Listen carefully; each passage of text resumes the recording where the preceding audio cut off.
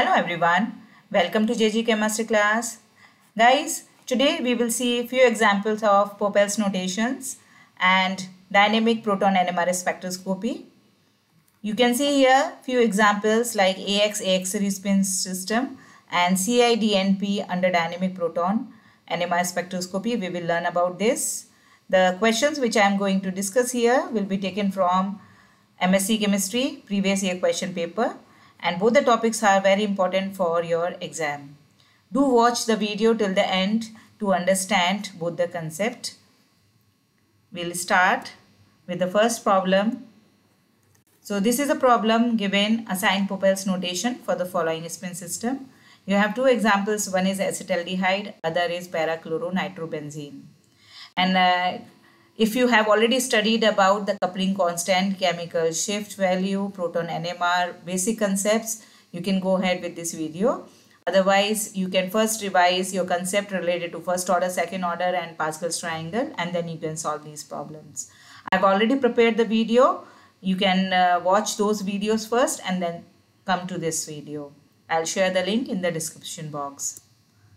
So now acetaldehyde. As you can see here in proton NMR, we will see the different signals related to different type of protons. For this acetaldehyde, you have two different types of proton. One is for CH3, other is for the aldehydic proton. So we will expect two signals in proton NMR, and we will see the multiplicity also. So this is the proton NMR spectra of acetaldehyde, and you can see there are two signals. One is a quadrate, other is doublet. So how we are getting this? As you can see, the splitting occurs always because of the neighboring protons. So you have CH3. For this, the neighboring proton is aldehydic proton, which is 1, and according to Pascal's triangle n+1 rule, n is the number of neighboring proton is 1, 1 plus 1 is 2, doublet. So the quadrate, the CH3 will be splitting as a doublet here. And the aldehydic proton is having 3 proton in the neighbor, 3 plus 1 is 4, and so the aldehydic proton will split as a quadrate here. We know the chemical shift value is indicated here. For aldehydic proton, we get around 8 to 9 or 9 to 10 value, chemical shift value. You are getting the multiplet there. And for CH3, you are getting here around 2.5, a doublet. So two signals are there with their multiplicity. And now we have to see whether it is first order or second order spectra to give the Popel's notation. So we will see first point which we have to see symmetry about the midpoint of the multiplet. You can notice here this is the middle point where I am indicating with the laser. So it is the midpoint and you have a symmetry. Similarly for doublet you have a midpoint and we have a symmetry. So we can say it may be a first order spectra. Next is the line intensity. You can find out for this multiplet based on Pascal triangle, that is n+1 rule. We have seen quadrate and doublet. You can solve it like this. And next is the J value, which is the coupling constant value, which can be determined by measuring the line intensities in the multiplet. So you have here 3 spacing here between the line and each is having equal in spacing. You can find out the J value, and similar spacing you can find for the doublet. And since the spacing is same, we can say the two are coupling with each other, and so it is in the neighbor. And see, we can say that it is a first order spectra, and based on this we can say AX3 spectrum. A for 1 proton and X3 for the 3 protons, and as it is in alphabet widely spread, it is here also you can see in the spectra it is nicely spread. So first order spectra. For next, you have para-chloro nitrobenzene, and here total 4 protons are there in the aromatic ring. So we'll see how many signals we can expect, how many different types of protons are there. So if you know about two terms called chemical equivalence and magnetic equivalence, if your concept is clear, you can solve this problem. So if you have no idea about it, I have already prepared a video on that. I'll share the link in the description box. You can watch it and then you can solve it. So now you can see the two protons which are ortho to this chlorine are chemically equivalent as well as magnetically equivalent. Chemically equivalent means it has the same chemical shift value. Magnetically equivalent means it will not couple with each other. Similarly, the two protons ortho to the nitro are chemically and magnetically equivalent and will not couple with each other. So basically only the protons which are ortho to chloro and ortho to nitro will couple with each other are chemically and magnetically non-equivalent, and so it will couple. So one proton is there, and so we will expect two signals having the multiplicity doublet, right? So each proton, one proton will split the neighboring proton as doublet, and you can find the two signals with doublet.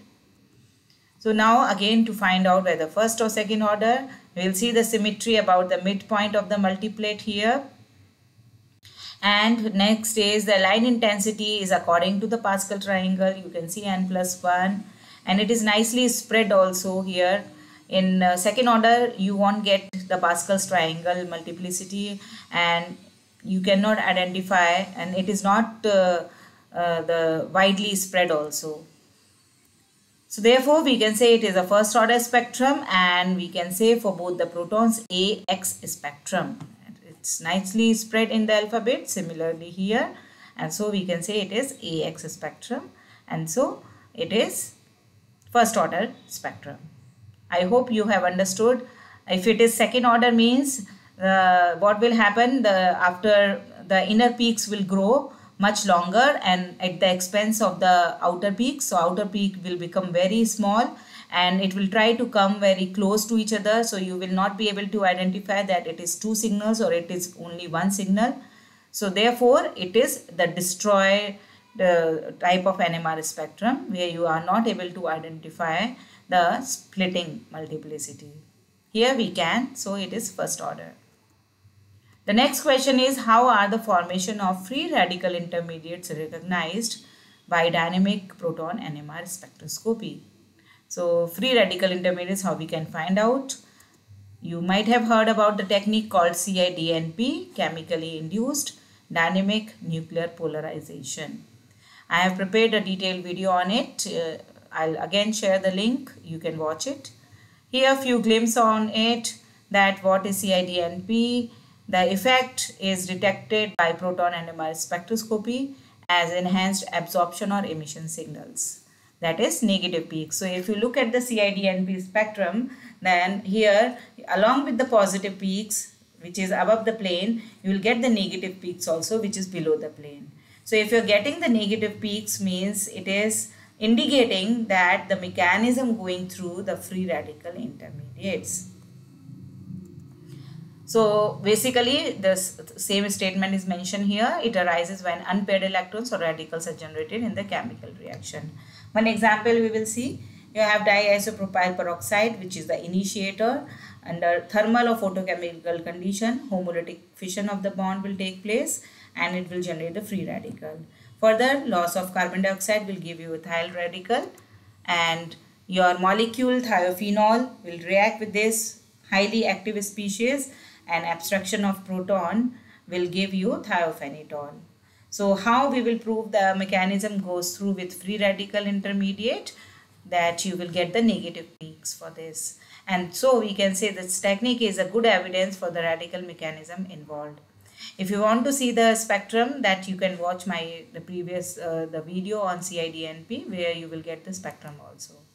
So another question like on the same topic, if they ask write a short note on CIDNP and its usefulness, you can mention the same answer.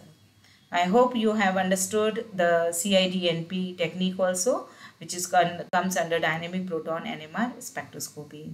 Guys, if you haven't subscribed my channel yet, please do subscribe it, share it with your friend, and if you like this video, do like it.